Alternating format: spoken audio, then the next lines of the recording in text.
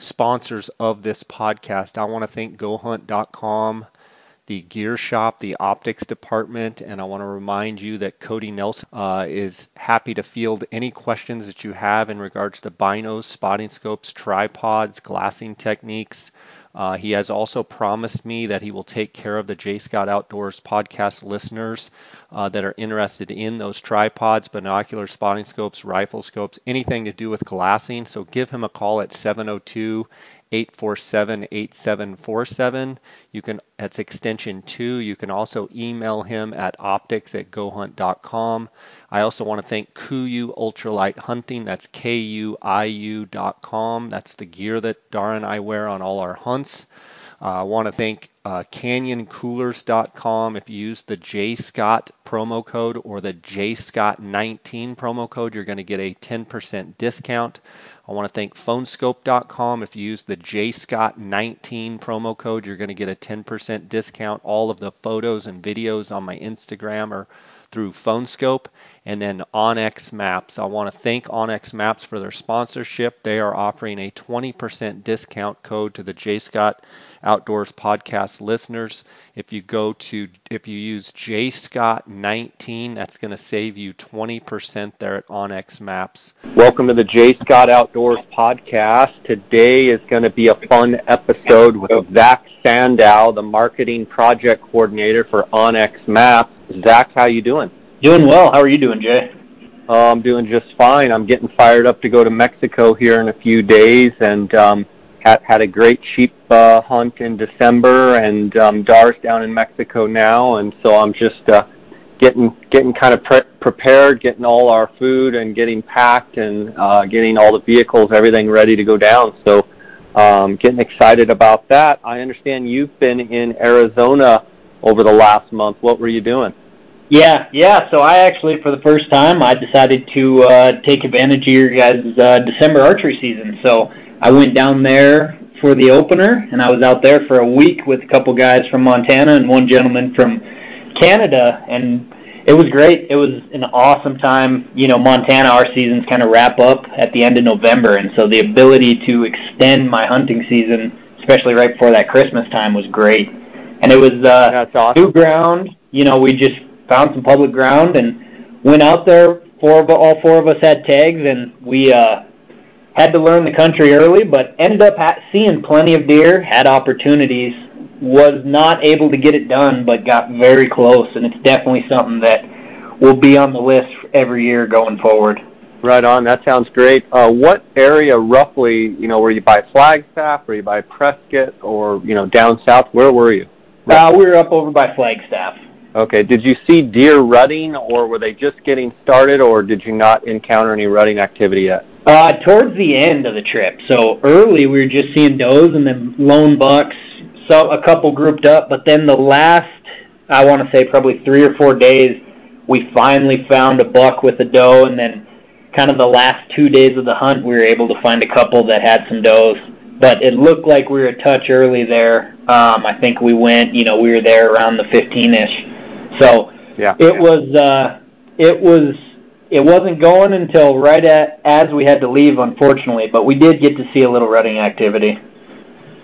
Yeah, I try and field a lot of those questions, and one of the big questions I get is, when do those deer start rutting? And, normally those mule deer, especially in central and kind of that northern, by Flagstaff, certainly not up by the Kaibab or the Strip, they're already, kind of done rutting, but those deer around Flag and Prescott and what have you, those mule deer really get going right around Christmas time.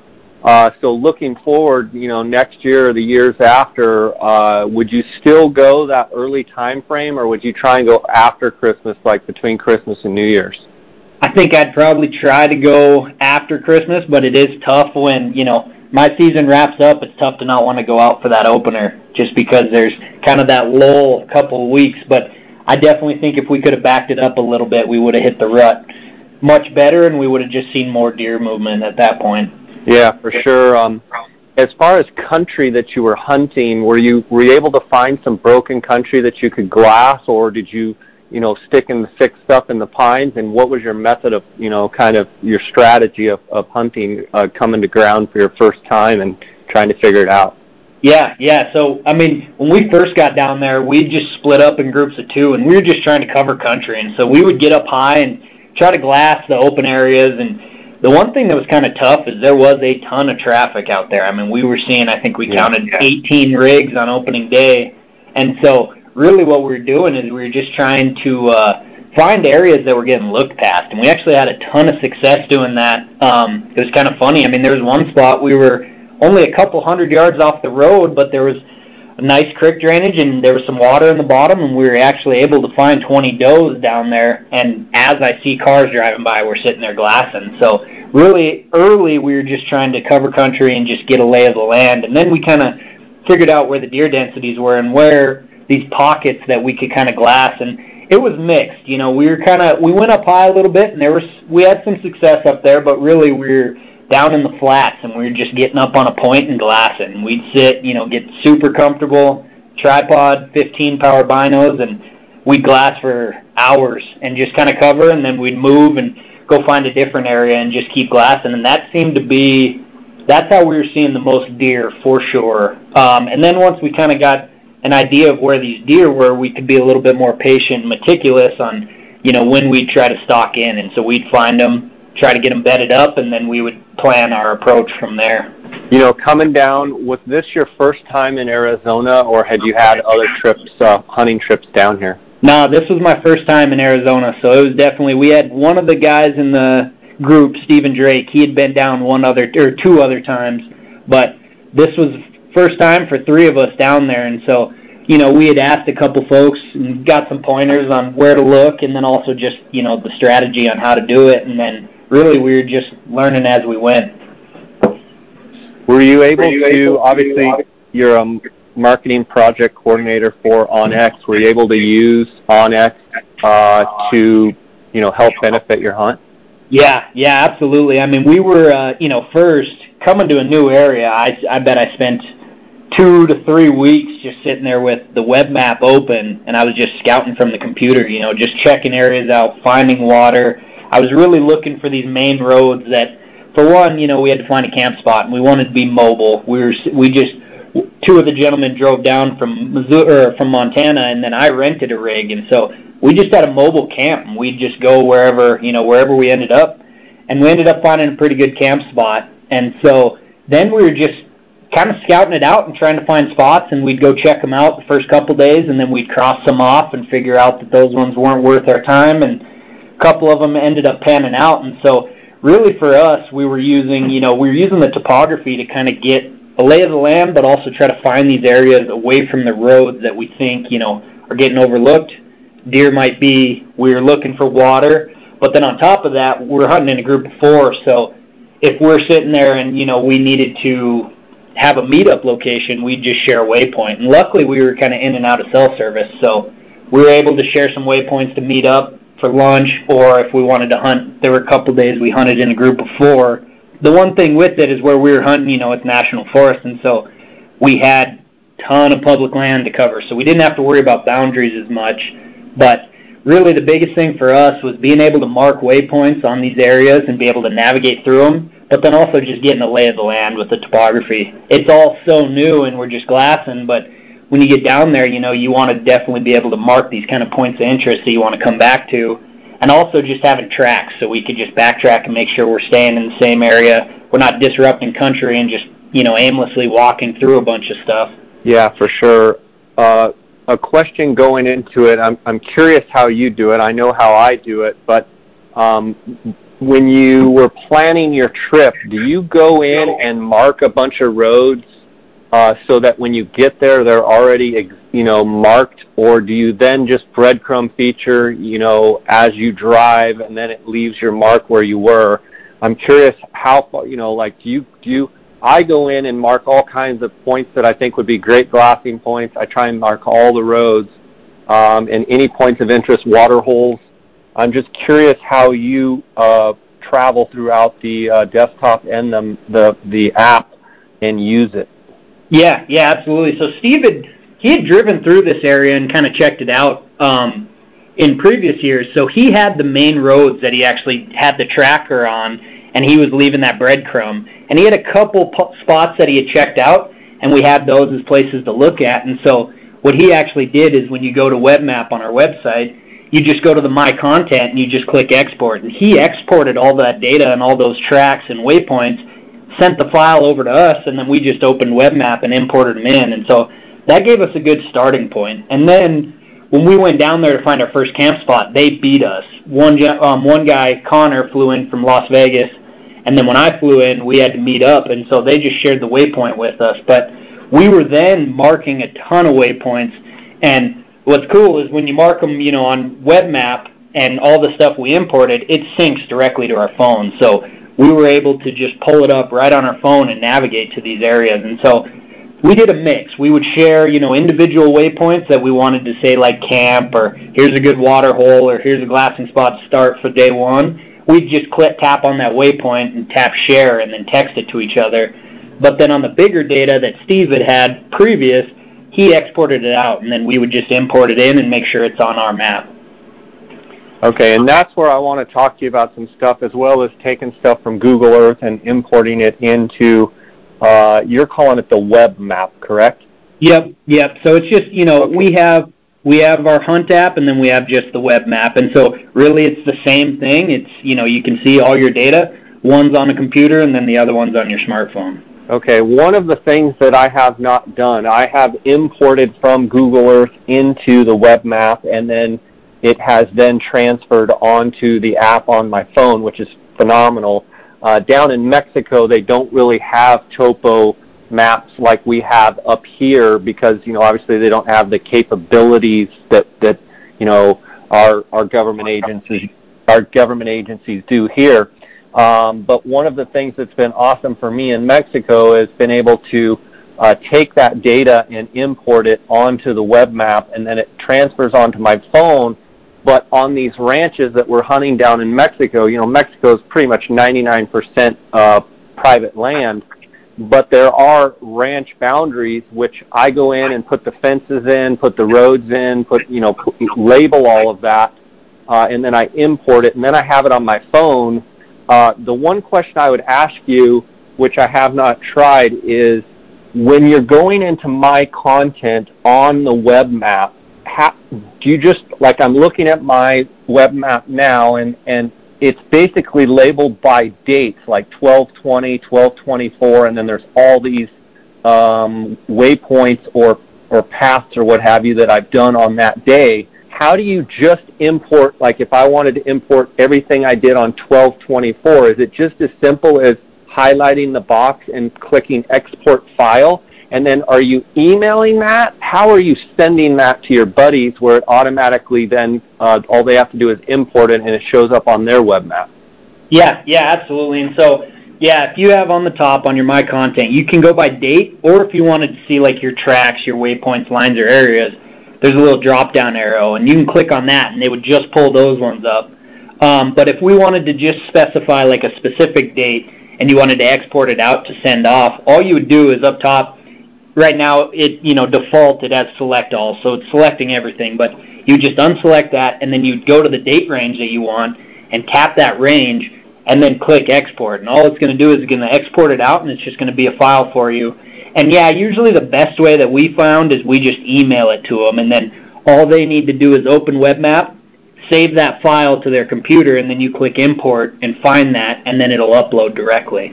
Okay, that's fantastic. I hadn't messed with that. I hadn't messed with that yet, but that's really sweet. Now, and I also see here where the drop-down menu is. You can go by date. You can just do tracks, where it just pulls up your tracks, just pulls up your waypoints, lines, or areas. So that's pretty sweet. I know that there's a size limitation. When I'm importing files from Google Earth into the web map, I know that there's a size limitation. My question is, when you're exporting from WebMap to, you're saving it as a folder on your file that you're then going to email to your hunting partner, is there a size restriction that when they open it, that it won't, when they go to My Content, it won't distribute and save successfully? Have you found there a size restriction? Yeah, so we found, It used to be, especially if you were importing or if you were exporting from Google Earth and you were going to import it in here, the biggest one is like the breadcrumbs or any trails or lines. Those are individual points, so those got pretty big. And we actually did have a restriction. It was like 0.5 megabyte or something like that. But we've changed that now, so now we've actually upped that up. And really, you shouldn't have an issue unless it's something like you have, 150 giant tracks that are, 50 miles long. But we've actually changed that now, so now there really shouldn't be issues, especially if you're coming from onX, if you're exporting out. The biggest thing that we found is there's really 3 kind of files that you can import. And so with those, you have your GPX, and that's if you have it on a Garmin GPS or Basecamp. Those points that come in if you want to import them in. Then there's your KMLs, which are used on Google Earth, and then there's KMZ, and really all a KMZ is it's just a zipped file of a KML. And the thing is it looks small right away, but if you're saving all that data, there's all that on top of it. And so Webmap has had issues where it actually, unzipping that and then getting that data, it can be a little cumbersome. So what we generally recommend is just take the section of KML files, export them out that way, and import them in. It's just a little simpler. It cuts out one step, and you shouldn't have an issue from there. And really, if you do find an issue, if it's, an entire state and 10 years worth of data, the biggest thing we recommend is maybe just break it into chunks by like date range or something like that. But since we've upped it up with Webmap recently, we haven't really experienced any issues. Okay, so that answers my question, and I learned something on the KML and the KMZ, because typically when I save a file, whether it be Google Earth, obviously I haven't done it yet in the Webmap, but I'm excited to be able to share that. I send it as a KML, and when people send me KMZs, it seems like the difficulty is always wrapped around the KMZ. So in essence, a KMZ is what you're saying. It's like a zip file of the KML, which sometimes creates a communication problem with computer to computer. So a KML is actually a better file to send. Yeah, absolutely. You can just run into some things with KMZs where maybe it wasn't zipped correctly or whatever. But with the KML, it's just looking at each individual point. So it's much easier just to import them in that way. And we just noticed that we have substantially less issues with KMLs. Okay, and I heard you talking about the feature where you can text your waypoint to your buddy and send a point. Can you also send tracks through that way, or is that file too big to send? Tracks not currently, but it is coming. Okay. Yeah. Why don't we, Zach? Why don't we? I kind of jumped into the KMLs and probably got fairly in depth where people that aren't familiar with onX, maybe their head's spinning a little bit. Let's back up just a little bit and have you kind of go through the map layers and some of the main features of onXmaps, because I'm a Google Earth junkie, I'm a onXmaps junkie, I'm a general maps junkie, and so a lot of this may be advanced for some people. So let's kind of back up and talk about the capabilities of both the Webmap and the phone app for the listeners out there. Yeah, absolutely. So really what we do and what we specialize in and where we started is we had a Garmin chip that had public-private land boundaries as well as hunting units, and it put it on your Garmin so you could view it color-coded. And so what we did is everyone had smartphones, and they requested this of us about 6 years ago. And so essentially what we're doing is we are utilizing the GPS in your phone, not in our app, but actually in your phone, and we're showing your location on public and private and a bunch of other layers. So you can actually use this phone without service and navigate these boundaries while seeing aerial imagery and all the data you want. And so we kind of have 2 membership tiers. We have a premium membership that's 1 state, and then we have an elite, which is all 50. And what that does is you get a GPS for free. If you install the app, you can get the base maps, you can mark waypoints, and you can see your location for free. It doesn't require you to purchase it.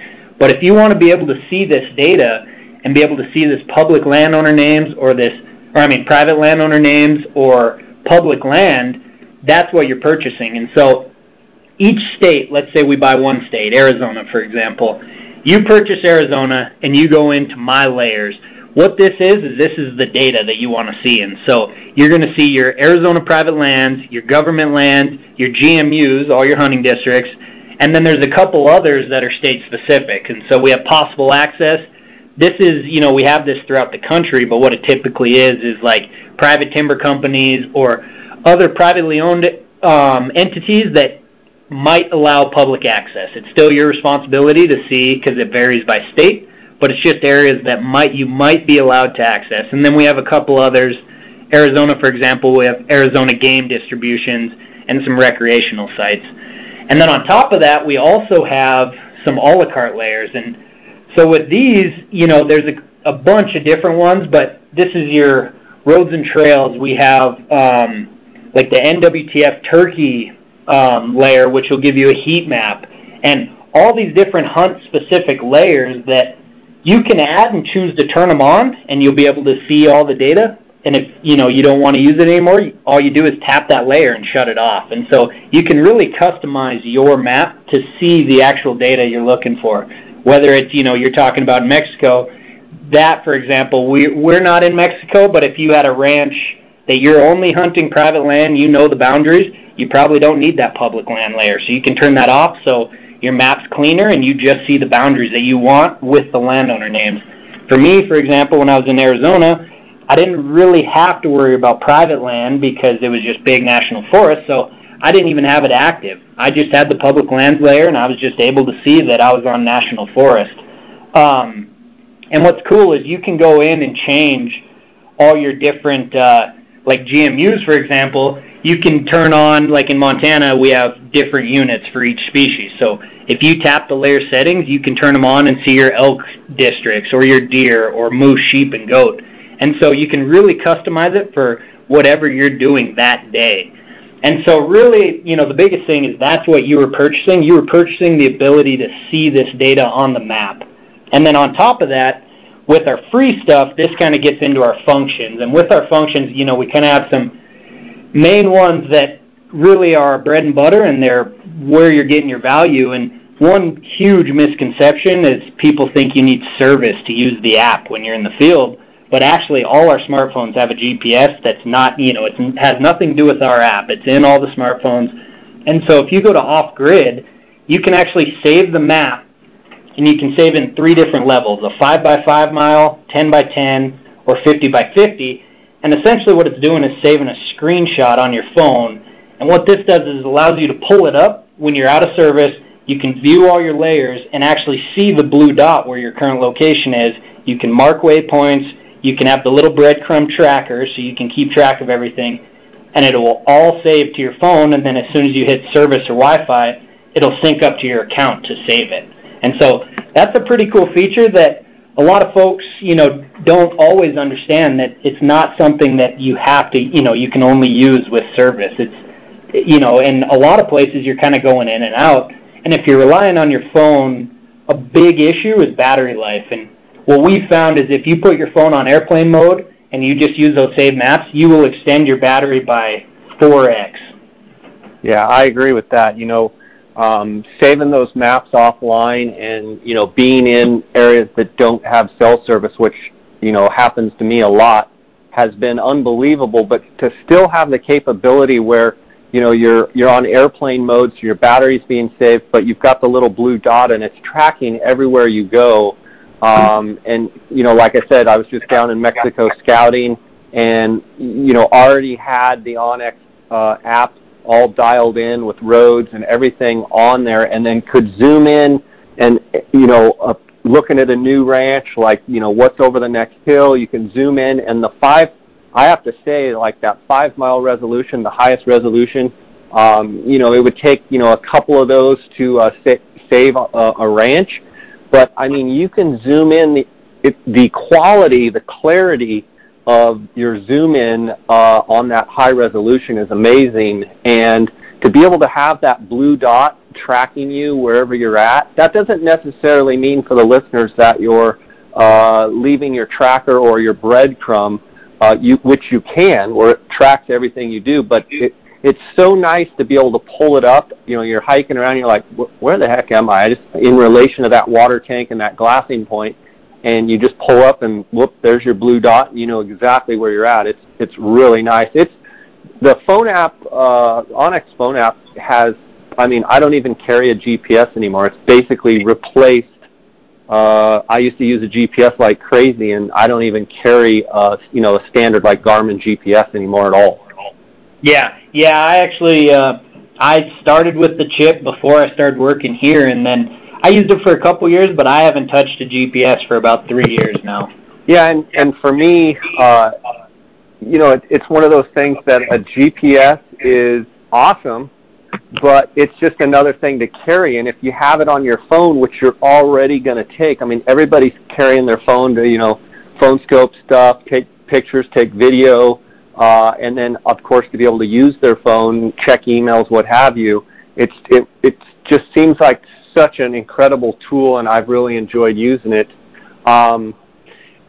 It's just awesome. Talking about these map layers, one thing I like is it shows like BLM, it shows state land, it even shows like I was sheep hunting and it shows like the Cofa National Wildlife Refuge, it shows the New Water Mountains wilderness area, shows you where the boundaries are, and I like the, I'm not sure what you call it, but it's like the transparency. You can actually make that layer more transparent or less transparent, meaning like I'm looking at my web map now and it comes up as New Water Mountains Wilderness and it's in yellow, and the Cofa National Wildlife Refuge is in kind of a green color, and I like how you can almost see through it. It's translucent, so it's there, but you have full capability of the aerial. Yeah, absolutely. And it's really up to you if it's, especially if you're trying to look at aerial imagery, being able to turn that transparency down so you can see, like for turkeys, for example, if you're looking for some timber and stuff, being able to see that, it's really nice. And, that's our biggest thing is we just want to make it customizable for how every hunter's going to use it. And so you can change it to the way of your liking. Yeah, and or you can have the hybrid where it has the topo and the aerial. So the topo is basically overlaid over the aerial. Take turkey hunting, for instance. If you've got birds, roosted on a contour line, which they often do, and, you're on your aerial and you see the timber, but you can't tell the slope. Literally you can turn it on and go, okay, there's the contour and there's the timber. Those birds are roosted right there. So it's been an eye-opener for me using this app. I also want to remind the listeners, onX has been supporting my podcast now for a couple of months as a sponsor. And if you use the JScott19 promo code, you're going to get a 20% discount there at onXmaps.com. Zach, talk about the premium membership versus the elite membership. And, obviously I'm in multiple states with the OT6 Ranch in Colorado and hunting in Utah and New Mexico and, some of the different states, Arizona, that I hunt in. Would you say that most people are, kind of using that premium, just the one state, or are most people going with the elite because they're traveling around hunting different places? I would say, the majority would be premium. It'd be a single state, but there are a ton of folks who are getting it, even if they're, they want to hunt it. Maybe they haven't yet, but they're building points, or they're planning on hunting another state, or they want to hunt another state. We find that folks, prefer to buy it. You get all 50 for $99 a year, and that allows you, maybe you're traveling to scout it and you want to get a lay of the land now and you're planning for a couple years from now. Just being able to pull up and see where you're at and whose land it is throughout the country is pretty enticing for folks. So there's definitely a ton of people who choose elite, but right now, we still see that one state, a lot of folks are hunting their home state, and so that's just the one they need. Let's talk a little bit about the land ownership and the value that being able to see the private land versus public land, and not only that, like the boundaries, the way that properties are shaped, the way that like public land might, in not a perfect, like a square or rectangle, like sometimes private and public, there's some curvature, there's some triangles, there's some different shapes. Being able to see that overlay on the map, whether it be on the topo, the hybrid, or the aerial feature, talk about that. Obviously in Arizona, our state's 17% private and 83% public, so we don't have those issues as much. But like I'm the hunt manager over there at the Ot 6 Ranch in Colorado, and there's private land all over, and I know Montana has a bunch of private. Talk about, from your perspective, the value of that, being able to show private and public ownership. Yeah, absolutely. I mean, the biggest thing is just knowing where you're at and where you can hunt. So if you have access to a place, a piece of private ground, knowing where that boundary is and making sure you're not venturing off. Or if you're on public ground, there's fences that don't always align with boundaries. They, sometimes they might go down a ridge instead of going through the middle of the drainage. And so it really just helps you. It allows you to see exactly where you're at and be confident when you're hunting and not worrying that you're trespassing or you're venturing off your ranch or anything like that. And so for me, in Montana, antelope hunting, for example, eastern Montana is a big checkerboard. It's, it's a ton of just public, private, and those antelope might be on, there might not be a fence. A lot of times there's not, but I'm able just to look down and see that this is a set, it might be as small as a section. It might be a mile by a mile, and I'm able to go out there and see exactly where I'm at with that blue dot and be able to hunt it confidently and navigate those boundaries. And sometimes, like you were saying, it's not a perfect square, and it kind of, the shapes can be kind of off, and you have to navigate around boundaries to stay on the public ground. And so being able to see the color-coded, whether it's blue for state or yellow for BLM or green for national forest, and be able to navigate around and see those boundaries. But then also, there's been times as well that I've wanted to ask a landowner for permission, and so we have the private landowners' names on there. And if you're on the app, you just tap on it. If you're on Webmap, you click on it, and it'll pull up their address, their name, tell them, it'll tell you the size, the acreage of it, and then the tax county, state or city and state. And so it allows you to have a little bit more information instead of just walking up there not knowing their name and saying, hello, sir, I would like to hunt your place. This gives you a little information so you can at least be informed before you go approach them about accessing their property.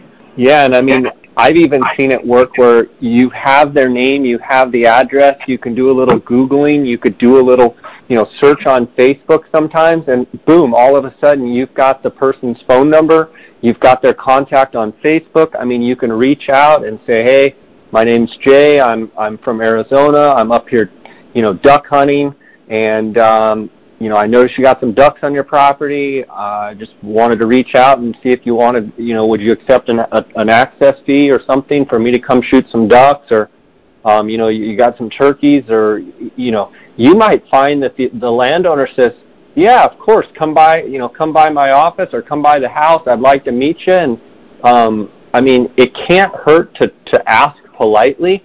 And it's an unbelievable way to have the information right there of the owner, and potentially gain access to ground that, whether you're on a piece of private and you want to know the private next door, or you're on public and want to know private. So one question I would have that I've gotten, a few people have asked me, is obviously with land ownership changing hands so often, it's almost impossible to keep that data, by the day correct because of things selling and what have you. But how often does ownership get reflected and changed?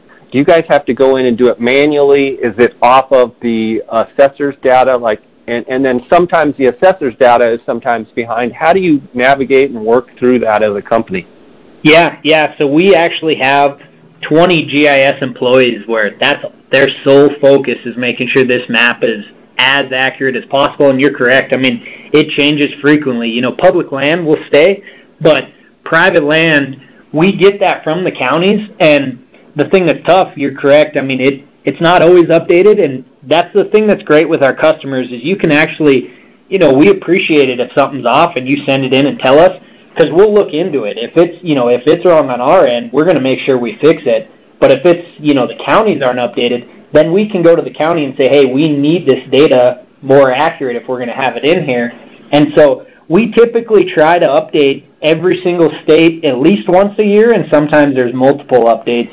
And these guys, the one thing that's tough is we're compiling this data from many different sources, and it's all out there. Anyone can get it, but the thing that's tough is the boundaries don't always align. So you'll have a public and private boundary that'll lay over top of each other, and there won't be an actual fence line or a boundary line. And so what we do is we take that error out, and we go in and we try to make sure they're accurate and work with all the sources to find where the actual boundary is and which one's most up-to-date and accurate. And so we're typically updating every year, working with the counties, but then also on top of that is we have, every single one of our customers is essentially an employee for us, because we get a ton of feedback on, hey, this county's outdated, or, I purchased this a year ago and it hasn't been updated yet, and then we're able to go back and look into it. And we actually have 2 guys in customer service who are working just on map errors and going through, and when they come in, we'll go through, try to figure them out, make sure they're not an issue on our end, and then we'll go work with the county to try to get them updated.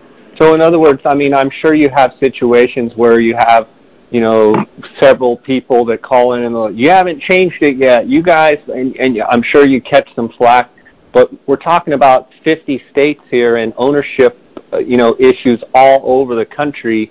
But what you do say is you do have people that are nonstop working on that. So if you notice that there's something that needs to be updated, a simple email or a phone call to customer service, and then just kind of staying on top of it. But wouldn't you agree that, as a landowner or even just a public citizen, you have to give a little bit of leeway in that this company is dealing with 50 states out there, and it's a lot of data to go through for even 20 GIS employees or even 2 customer service people that's all they do. Yeah, absolutely. And I don't want to give us too much slack. We definitely are working to keep it as accurate as possible. But the biggest thing that we see is someone will buy something, they'll buy a property, and it doesn't reflect it within a month or something like that. And that's just because we haven't had an update cycle at that point. And, so we're really dependent on the counties, especially for the private data. We can't do anything until they have it digitized. So they have to get it first, and then we're able to get it from them and then cross-reference and make sure it's accurate. But we understand. We want it. I don't want any boundaries or private landowners' names that I'm using. I don't want them incorrect either. So we hold ourselves to a pretty high standard, and we honestly appreciate when folks send those in and let us know, because it just helps us make our product better. You mentioned updates, and how does one update their phone app? How does one update the web map? Does it do it automatically if you're on Wi-Fi? Talk about updating, because I know with the old chip system and what have you, you had to update chips. How does it work now? Yeah, so if you have a chip product, you still update it yearly. And so what we do is we offer you the membership, and the membership is your way to update the chip. You actually just log into Webmap, and then if you have a current membership, you plug your chip in. Down at the bottom, there's a chip updater, and it'll run it and update that. But on the app, as long as you're connected to Wi-Fi or service, it's going to constantly update. So if we push an update for private parcels for a specific county, as soon as you hit service, it's going to reflect that. And so that's the beauty with the app. The only thing you have to be careful of is if you have a saved map from before that update, it won't reflect that. So you'll have to go back and resave that map, and that's because it's essentially saving a screenshot. But otherwise, let's say for Arizona, for example, I saved my maps 2 days before I went. And so I made sure I had everything saved. I had all the different zoom levels that I wanted saved. And as soon as I hit service or Wi-Fi, it was completely updated, and then I just saved it on there, and I was good to go. I want to bounce back to something we were talking about before, where we were talking about sharing data with your buddy and having, let's say that you and I go deer hunting on that deer hunt you just got off of, and I'm covering country for 3 days, and I'm hitting all these spots, and you're covering country, and we both want to say, hey, I want all your data, and and you want all my data. Tell me again how cool that is, but tell me how you physically do that. Yeah, yep. So if you're doing, and the one thing I do want to preface is right now sharing a waypoint from app to app, you just tap on the waypoint and click share. So it's a single waypoint at a time, but we're changing that. I want to be able to share more data from my phone, and we've had a lot of requests. So that's coming, but the best way is, let's say, we have access to the computer. The best way would be go in, export it out of your web map. It'll export out as a KML. I'll take that file and I will send it to you, and then you just pull up your web map, click import, select that file on your computer, and it'll pull up all my tracks, all my areas, shapes, and waypoints. It'll have them all in there and ready to go, and then you would just send me your data, and I'd import them in. And then that way, let's say we went on, you went one weekend, I went on another, but we were meeting up, we could compile all our data and have everything ready for when we're hunting together. Yeah, that's fantastic. Let's talk about Google Earth a little bit, and because I've been a Google Earth junkie for many years and have lots of files on, saved for all kinds of different stuff: public land, private land, different states, different countries, you name it. Talk about exporting files from Google Earth into the web map. If there's anything to watch out for, any tips or tricks or what have you. Yeah. One thing, this is something that, especially with, we had a lot of chip users who are now app users, and so they were using Basecamp. We have folks who are using Google Earth. The 3D is phenomenal, and being able to get another view of the land. And so we've, out of necessity, we built a step-by-step way to do this, and so to walk you through with pictures. If you go to our website, click support down at the bottom, and then you just click web map, it will have everything: how to export from onX, how to import from into onX, how to export from Google Earth, Basecamp, import to them. And so it's really just a great place that it'll walk you through step by step. I like seeing the pictures. I like the visual. It just helps me out. But with Google Earth, all you're going to do is you're going to go in there and you have your different files, and you can label those however you want. So if you have deer hunt, you have a couple different points and lines that you want in there. All you'll do is you'll select all them, save it. You just right click on it, save place as, and then it'll save it to your computer. As we were talking earlier, you want to make sure if you have a ton of data, you want to make sure to save it as a KML. It's just much easier to import, and you'll have substantially less issues that way. And so once you save that to your computer, all you got to do is pull up Web Map. You go to My Content, click Import, and then you'll just find that folder. It'll say Deer Hunt on there. You select it, and then it'll import them all into your Web Map. And then as soon as your phone hits service or Wi-Fi, it'll sync it directly to your phone. And is it? It is Wi-Fi. It's not just LTE service, right? Or does it sync it if it's LTE as well? Yep, both. So if you have service or Wi-Fi, yep. Okay. Very cool. Very cool. Well, I want to give you a chance, if you feel like we did not cover anything both on the web map and on the phone app that the listeners that I haven't covered, I want to give you a chance to point that out right now. Yeah, absolutely. I mean, I think, just taking one away from this Arizona trip, it was, that country it's tough.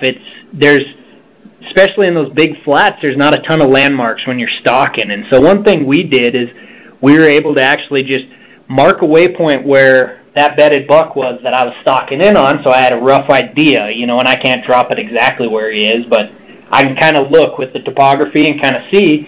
And then what else I did is I actually took a picture with my phone, and so that way I get a lay of the land and I can kind of see. And there was about 3 dead trees up there, and I knew one was about 100 yards to his right, one was about 50 yards to his left, and there was one right above him. And so as I'm going down on the stalk, I was able to actually use that photo and the app to at least get a lay of the land and kind of pick and choose once I got the wind right and try to find the best way to stalk in on that deer. And that waypoint's not going to take me right to him, but it's at least going to get me close to where I know I'm in the red zone, and I really need to slow down, be glassing a ton, looking around. But, I did that, and there were a couple times where you get down there and it looks nothing like you expected when you're up top. Everything changes. You lose all your landmarks. And I was actually able to look at the picture. I got the app, so I got to where I thought I was about 150 yards. But then I looked at the picture, and I was able to find the first tree that I figured was about 100 yards to his right. So I got the wind in my favor, and I kept moving slowly, glassing below each tree, and I was able to find the next dead one. And I ended up getting to 46 yards, and I needed to get around one tree. And I came, and I tried to draw, and he ended up picking me off. But it was just one of those things that, if I would have went down there blind and just tried to, guess where he was, I think he's on top of the hill, there's a couple shrubs here, like maybe he's right there, I would have never made it in there, or else I would have been going too fast, and, I would have had no idea where he was. So being able just to drop that waypoint on and see exactly, where he was on the hillside, so I could at least get in close, and I knew that I really needed to slow down at that point. That was one thing that we used quite often down there. And another one that, it was unique for Arizona is I saw that you can't camp next to water sources or building structures. I believe it's a half mile. Quarter mile. Quarter mile. And so there was one down there was a great campsite, and we figured it was too close, but then we found another one from a water tank. And so what we were able to do is actually take our line tool, put a dot on where our camp was, and then put one over there, and we found out that we were 3/4 of a mile away, and so we were good to go. We were safe, and visually I could look, and we could use a rangefinder, but we were down kind of below and couldn't get a good look. So we were able just to drop those two lines and know exactly that we were safe and we were good to go from that point. And that's also something I've used, trying to get rough ideas for shots on. For sure. During rifle season, especially in canyons, it's kind of tough to judge distance if you have some snow conditions and your rangefinder's not working. I've done stuff, dropped a couple points, and realized from this clearing to that tree and that opening, it's 300 yards, So, and I know the way I'm set up that I'll be fine if I hold it just a touch high, especially on like an elk-sized critter. So there's a couple ways that really, it's just, there's unique ways to use it, but as you start using it, you start kind of finding what works for you, and you find different ways to use it. And so really the biggest thing is, I think, you always offer great tips. And I think, checking out how other people use it, asking questions how they do, you're always, very gracious on showing folks how you do it, marking out private boundaries, and being able to see it, marking the roads so you can see which ones maybe some are washed out or it's a bad two-track. And so, like when we were in Arizona, we had all the main roads. We would drop a track on them, and we changed color so we knew which ones were main roads and which ones were two tracks. Stuff like that. Yeah, I love changing the colors, and like all my property boundaries are red. All my like a main road is green, like a main two-tracker is white. And what's nice is you can look at that and go, oh yeah, that's a main road, that's a two. If you have a system and have the ability to change colors of your lines, it's incredible. For sure. Zach, it's been an awesome conversation. I appreciate you spending time with us, for sure. And I want to give you a chance to, before I sign off, I really didn't even get an intro with anything about you, your background, where you live, anything about you. So why don't we end with that? Tell us a little bit about yourself.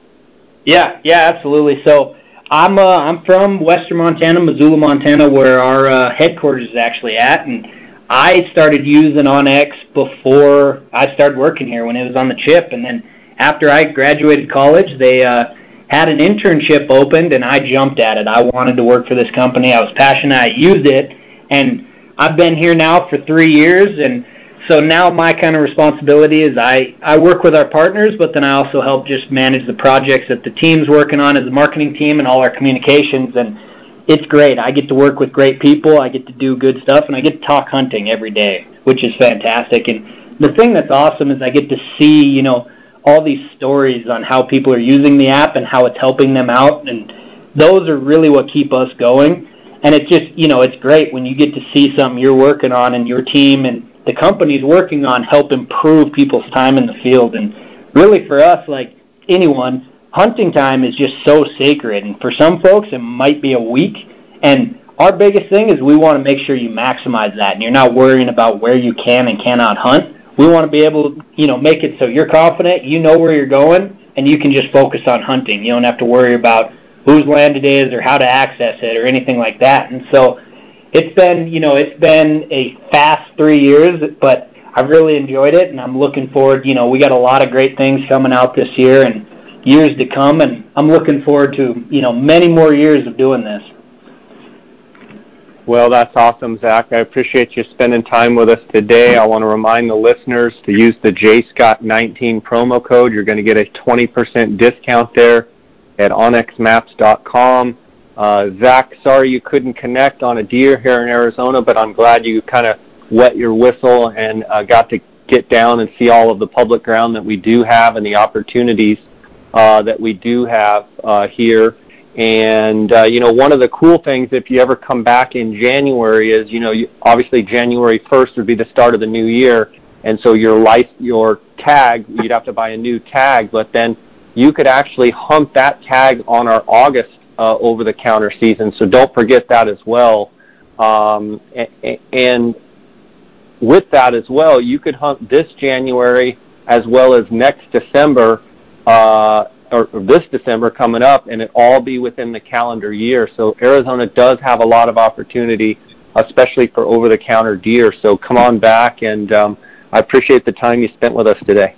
Yeah, absolutely. Thanks for having me on. And yeah, I'm definitely, Arizona's going to be on my to-do list each year. I mean, anytime you can extend your archery opportunity, I'm all for it. And it was a great time. And I mean, I had plenty of chances. It's just, bow hunting can be tough, especially in a new terrain. And I'm already looking forward to my next trip down. All right, buddy. Well, sounds good. Thanks for sharing with us. God bless you, okay?